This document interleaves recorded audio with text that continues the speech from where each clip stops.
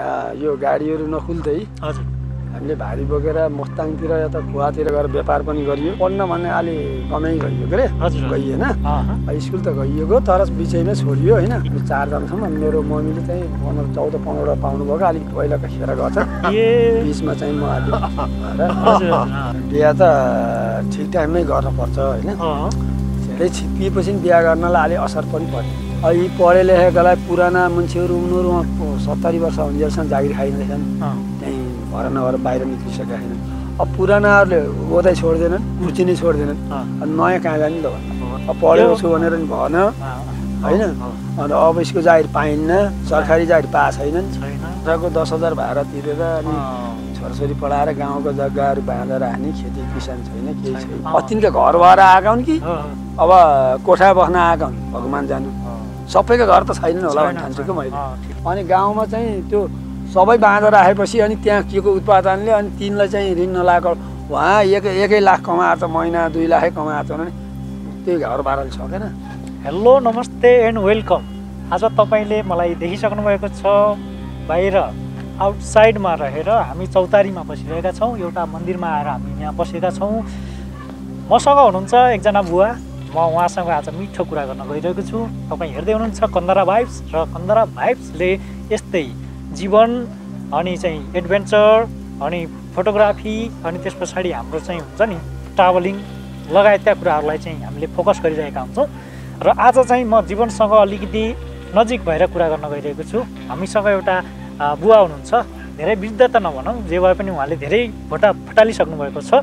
र उहाँसँगै आज म जीवनका यस्ता पलहरू जहाँ हामी कहिले धेरै कुराहरूमा चाहिँ हामी नजिक भएर जिन्दगीलाई हेरेका हुन्छौँ। हामीले पनि यस्तै उमेरमा पुग्नेछौँ र त्यो उमेरमा पुग्नेसम्मको बेलासम्म हामीले के भोग्नुपर्ने हुन्छ, उहाँले के भोगिसक्नुभयो। हामीले पुराना कुरा फर्काउने प्रयास गरिरहेका छौँ। र बुवासँग म आज मिठो कुरा गर्न गइरहेको छु। बुवा नमस्ते। नमस्ते। बुवाको शुभ नाम? मेरो प्रेम नेपाली। प्रेम नेपाली। हजुर बुवा कहाँ बस्नुहुन्छ यहाँ? म काशीकोट बस्छु। हजुर। बिजनेस चाहिँ पोखरातिर। त्यसो यस्तो खसी व्यापारहरू गर्छु। हजुर हजुर। मैले यसो कसैलाई चाहिने घर जग्गाहरू पनि यसो अनि बेचाइदिन गर्दछु। हजुर। देखाउने यताउति गराइन्छ। यसो अब पहिला चाहिँ हामी यो गाडीहरू नखुल्दै हामीले भारी बोकेर मस्ताङतिर या त खुवातिर गएर व्यापार पनि गरियो। हजुर। बिजनेस गरियो। कपडा व्यापार पनि गरेँ मैले। पहिला हेर्नुहोस् यस्तो खुजुरा व्यापार पनि गरेँ। हजुर। अब किसान कृषक पनि गरियो। बुढाले घन्टी बजाए। हिँडेरै गइन्थ्यो यो बाटो, हामी मुस्ताङसम्म हिँडेरै गइन्थ्यो पहिला। यही पोखराबाट सामान बोकेरै। कति वर्षको बेलामा सर? हामी त्यही अहिले त म 50-52 वर्षको है। पहिला हामी त्यही 22-25 वर्षको उमेरमा अब पढ्न भन्ने अलि कमै गइयो के अरे, गइएन। स्कुल त गइएको तर बिचैमै छोडियो होइन। कतिसम्म पढ्नु नि भने? यसो 2-4 क्लास यसो नाम लेख्ने। अहिले अक्षर सक्षर त जान्नुहुन्छ? अलिअलि यसो नाम लेखिन्छ। सही गर्न सक्नुहुन्छ? सही गर्न सकिन्छ। पढ्न त अब हामी बिहाजका त डाक्टर पनि भए। हामीसित पढ्ने तपाईँका साथीहरू पनि होइन। अब त्यसलाई चाहिँ के हुन्छ भन्नुहुन्छ भने अब पढ्नेको नि मौका पाउनु पर्यो, सुविधा पाउनु पर्यो होइन। सम्पन्नशाली पनि हुनु पर्यो। सबै कुराहरू व्यवहार। यता बस्नु। मेरो बुवा चाहिँ नि अलि रोगी हुनुहुन्थ्यो। अनि त्यो पछि म त्यही 15-16 वर्षको उमेरमा चाहिँ म माथि अलिकति व्यवहारै पर्यो। तपाईँ जेठो छोरा हुनुहुन्थ्यो? म जेठो छोरा। अनि भाइ बहिनी अलि साना। कति भाइ बहिनी? हामी 3 भाइ 1 बहिनी। हजुर। हामी 4 जनासम्म। मेरो मम्मीले चाहिँ 14-15 पाउनुभएको, अलिक पहिलाको खेर गछ। बिचमा चाहिँ म अलि त्यसो त्यो कारणले गर्दाखेरि अलि व्यवहार चाहिँ मै माथि पढ्न पनि पाइनँ मैले। मैले चाहिँ तपाईँको कृषकहरू पनि अब मैले सबै गर्छु कि यस्तो व्यापार बिजनेस पनि गर्छु। हलो पनि घर जोतेर किसान पनि गर्छु। हलै गोरु पनि पालिन्छ होइन, पालिएकै छ। भैँसीहरू पनि पालिन्छ। बाख्रा पालन, कुखुरा पालन गरिन्छ। बङ्गुर पालन पनि गरियो। अब साधन नभएका बेलामा होइन हजुर हिँडेरै साध्य पनि गरियो भनेपछि तपाईँको आलु बोकेर ल्याएर यहाँ बजारमा बेचेर यहाँ सामान खरिदेर लिएर जाने दोहोरो भारी पनि बोकियो हजुर पहिला जमाना त्यति बेला नुन बोक्न पनि कहाँ पुग्नु पर्थ्यो भन्थे पहिला नुन त मैले माथिको त हामीले त बोकिनेमा हाम्रो बुवाहरूले बोक्नु भयो त्यो भोटाको नुन ल्याउँथ्यो अरे भोटाको नुन मस्ताङबाट हजुर 10 दिन 12 दिन 14 दिन लाएर नुन ल्याउँथ्यो पहिलाका हाम्रो बुवाहरूले भनेको सुनेको कुराहरू हो हजुर हामीले यसरी ल्याइन्थ्यो भन्नुहुन्थ्यो क्या बुवाहरूले अब हामीले त उहाँबाट बोकिएन होइन अब हाम्रो पालामा त यही नै भयो होइन बाबाहरूको पालामा चाहिँ मासीबाट ल्याउनुहुन्थ्यो अरे त्यति बेला चाहिँ त्यति बुवाहरूले चाहिँ लिएर आउनु त्यति दुःख काटेर पनि हामीलाई पाल्ने हुर्काउने गरे भनौँ न गरिकन हामीले पनि गरियो यत्रो दुःख अनि तपाईँले बिहा कहिले गर्नुभयो कति वर्षमा गर्नुभयो बिहा चाहिँ मैले 25 वर्षमा गरेँ 25 वर्षमा गर्नुभयो पहिला त भन्छन् नि अब 14-15 वर्षमै बिहा गर्ने होइन अब केटीहरू झन् अब 7-8 अब 9 वर्ष पुग्दै चाहिँ बिहा गर्ने भन्ने चलन थियो रे त्यहाँभन्दा अब अलि पहिलाको बुवाहरूको पालामा त्यस्तो गर्थे भनेपछि तपाईँको साल भनेको कति 2000 कति करोड म 1921 साल 2021 सालकै हुनुभयो होइन ठिकै हो भनेपछि तपाईँले त्यति धेरै कुरा जान्न सक्नु भएन त पहिलाको कुरा होइन पहिला त्यहाँभन्दा पहिलाका कुराहरू त बुढाहरूले भनेका कुराहरू त्यो चाहिँ सम्झनामा छ मेरो बिहा चाहिँ 25 वर्षमा बिहा 25 वर्षमा गरेँ किन चाहिँ ढिलो गर्नुभयो तपाईँले अब त्यस्तै हो अब 18-19 वर्षमा बिहा गर्थेँ होइन मैले अलिक पछाडि नै गरेँ त्यस्तै हुन्छ नि त त्यो बेलासम्म तपाईँ कता डुल्नुभयो के गर्नुभयो म यहीँ नै बिजनेसै गरेँ व्यापारै गरेँ हजुर बिजनेसै गर्दै गएँ होइन गएँ अहिले मैले यो बाटो भन्नुहुन्छ नि त धेरै खुवाहरू डुलियो क्या 7-8 वर्ष है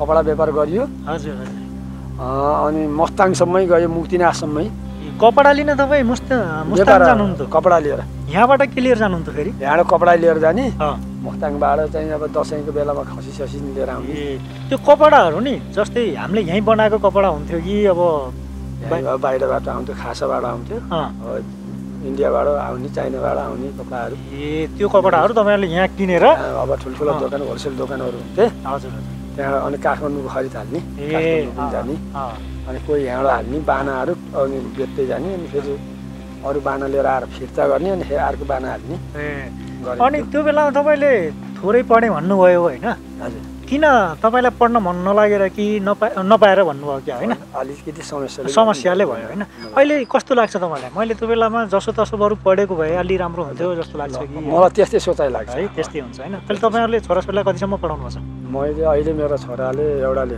बिए पास डिग्री पढ्यो होइन एउटाले बिए गर्यो छोरीहरूले 11-12 पढे कति छोराछोरी पाउनु अरे 5वटा हुन् 5वटा पाउनु है हजुर कान्छो छोरो अहिले पढ्दैछ अहिले त भन्छन् नि सानो परिवार सुखी परिवार भन्छन् अब बच्चा बच्ची अलिक थोरै पाऊँ भन्ने हुन्छ त्यो बेलामा तपाईँहरूलाई थिएन त्यस्तो केही त्यो त थियो होइन तर बच्चाहरू मेरो अलि खेर गए पहिला त्यो भएर अलि पछि अब 5वटा भयो अनि बन्द भइहाल्यो आफै बन्द भयो आउनै छोडियो अड्काल्नु भएको भगवान्हरूले उही भनौँ न अब ईश्वरले दिएको वरदान भन्छन् होइन त्यो पनि ठिकै छ अनि अलिकति फाग नफाग हुनुपर्छ त्यो कसैलाई परिवार नियोजनहरू पनि फाग्दैन अनि अहिले यति वर्ष हुनुभयो होइन तपाईँ छोराछोरीहरूसँगै हुनुहुन्छ कि अब अहिले सँगै छु केटा सबै सँगै छु सँगै हुनु एउटा ठुला बाबुको बिहा भएछ नाति र नातिनी छन् पढाउन जान्छ छोरो त अन्नपूर्ण गाउँपालिकातिर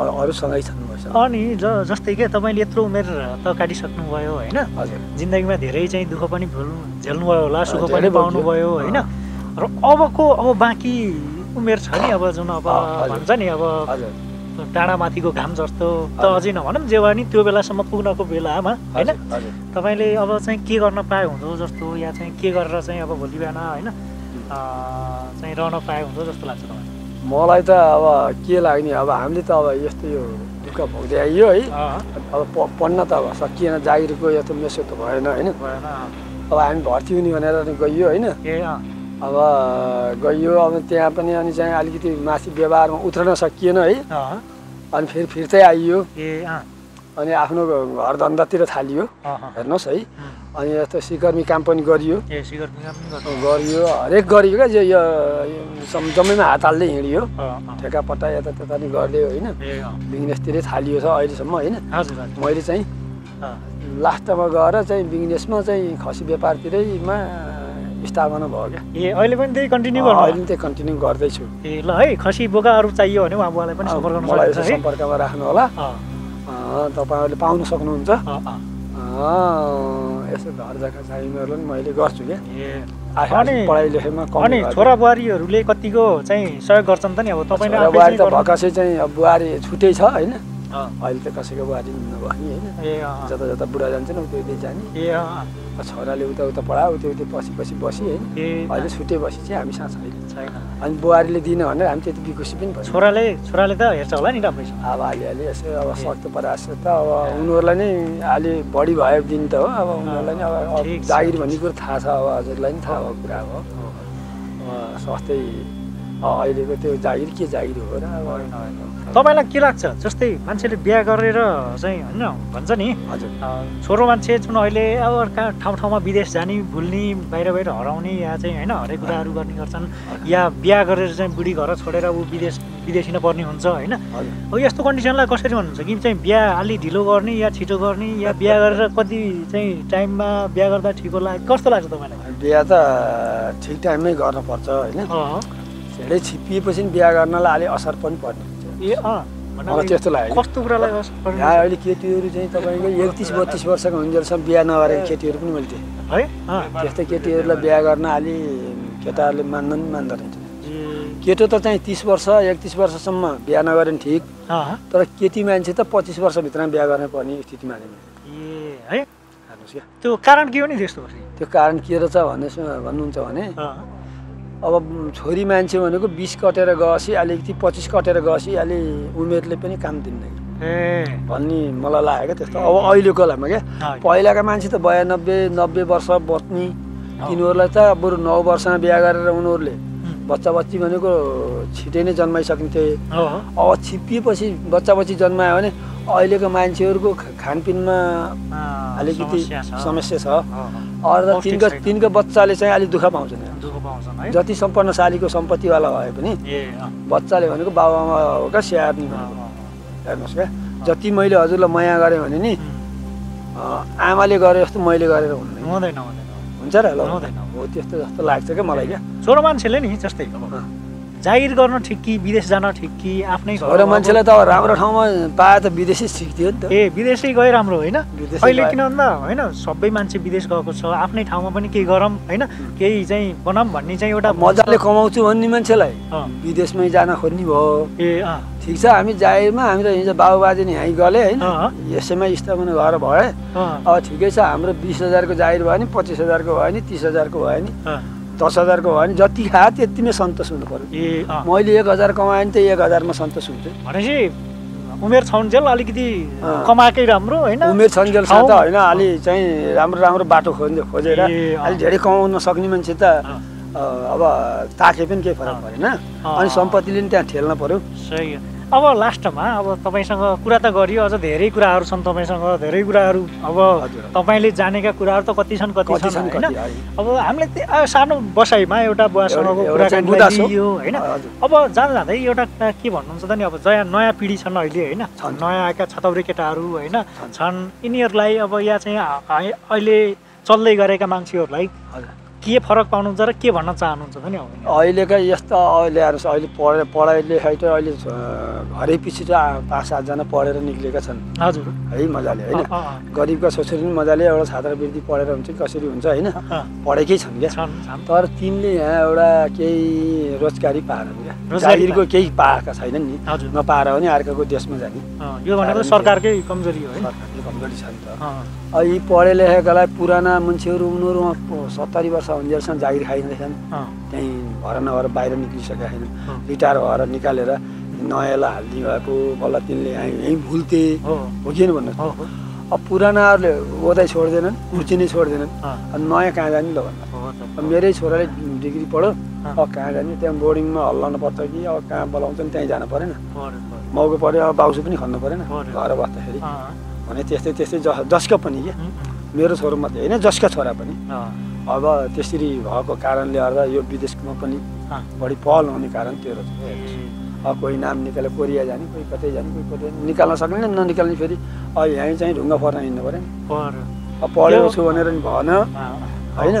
अन्त अब यसको जागिर पाइन्न, सरकारी जागिर पाएको छैनन् ल भट्टाबाट सरकारले हालेको थाहा छ त नि छैन।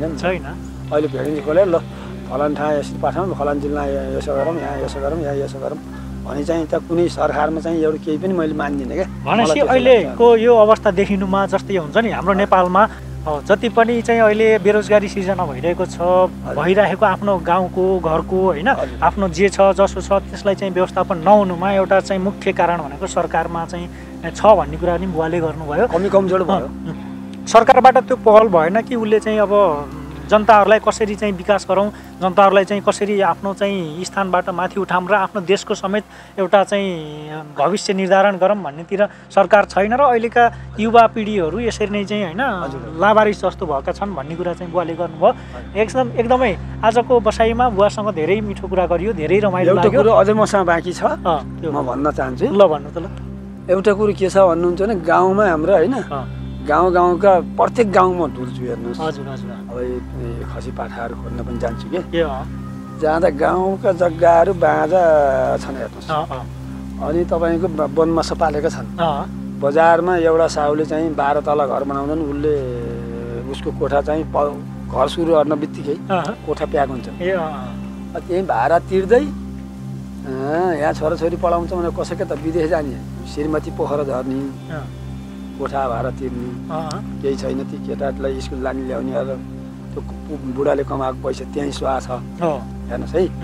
कसैका चाहिँ बुढाको कमी कमाएर चाहिँ अलिक बढी कमाउनुसित बुढीले छोडेर गएका पनि छन् हेर्नुहोस् है, देखिएको छ होइन। गाउँमा यहीँ बजारमा आएर नि अब धेरै बिग्रिएका पनि छन् है। बजारमा आउने बस्ने विकृतिमा लाउने अनि त्यसमा फेरि बजारमा बसेर ऋण पनि लाउने पनि छ छैन नि त। ल अब भाडा तिर्दै अब 4000 5000 दुवटा कोठाको 10,000 भाडा तिरेर अनि छोराछोरी पढाएर गाउँको जग्गाहरू बाँधेर हाने, खेती किसान छैन केही छैन होइन। तिनीहरूलाई के भन्न चाहनुहुन्छ? त्यस्तो पनि भएछ गाउँमा विकास गर्न पनि मान्छे नबसेपछि जम्मै बजार आवास के विकास अन्त विकास पनि हेर्नुहोस् है एउटा सरकारमा है। गाउँमा मान्छे छैन क्या, मान्छे छैन, जम्मै खाली घर। तपाईँको यो भुटुङ खोला साइडमा त्यस्तै 1000 बस्ती होला, कुरिया होला, त्यहाँ 400 भन्दा छैन, अरू सब पोखरामा। तिनका घर भएर आएका हुन् कि अब कोठा बस्न आएका हुन्, भगवान् जानु। सबैको घर त छैनन् होला भन्ने ठान्छु क्या मैले। यही पोखरामा पनि 3 भागको 4 भागको 1 भागको त घरै होला नि होइन। कसैका 10 वटा घर पनि छन् है, कसैको एउटा पनि छैन। त्यही हो त नि, अब चाहिँ यस्तो प्रकृति भयो, यस्तो भइरहेछ। त्यो सबै सिस्टममा चलिरहेको छ। जम्मै सहर भनेपछि त गाउँलाई के विकास गर्ने होइन। अनि गाउँमा चाहिँ त्यो सबै बाँधेर राखेपछि अनि त्यहाँ के को उत्पादनले अनि तिनलाई चाहिँ ऋण नलाएको उहाँ 1 लाख कमाएर त महिना 2 लाखै कमाएर भने त्यही घर बाह्र सकेन। र सुनिसक्नुभयो उहाँले भनेअनुसार हाम्रो गाउँमा घरहरू रित्तिएका छन्। अब गाउँमा मान्छे बस्न छोडे, गाउँहरू रित्तिएका छन्, उहाँको चाहिँ जग्गा जमिनहरू बाँझो भइरहेको छ। र यो अवस्थामा भएको चाहिँ युवा शक्ति बाहिर र अनि चाहिँ महिला पार्टीहरू चाहिँ अब बजारमा आएर बसेको स्थिति र गाउँ रित्तिएको स्थिति उहाँले भन्नुभयो। यो स्थिति चाहिँ अबको समयमा नहोस्, सरकारले पनि यसमा ध्यान पुर्याओस् र हामी पनि यो कुराहरूलाई चाहिँ जोरदार रूपमा चाहिँ अगाडि बढाउँ। र कसरी हुन्छ हामीले आफ्नो ठाउँमा आफ्नै चाहिँ गाउँलाई अब चाहिँ विकास गर्नेतिर लागौँ होइन भने ठिकै छ। आफ्नोले बाहिरबाट कमाइन्छ भने पनि गाउँलाई नबिर्सौँ भन्ने कुरा उहाँ बुवाले गर्नुभयो। ठिकै छ, यही कुरा गर्दै आजलाई चाहिँ यहाँबाट ओझल पर्छौँ। हाम्रो बुवालाई धेरै धेरै चाहिँ धन्यवाद यो कुराहरू गरिदिएकोमा। र आगामी दिन पनि बुवाको चाहिँ धेरै राम्रो हुँदै जाओस् होइन। र आजलाई चाहिँ हामी छुट्छौँ है। धन्यवाद। हुन्छ बुवा।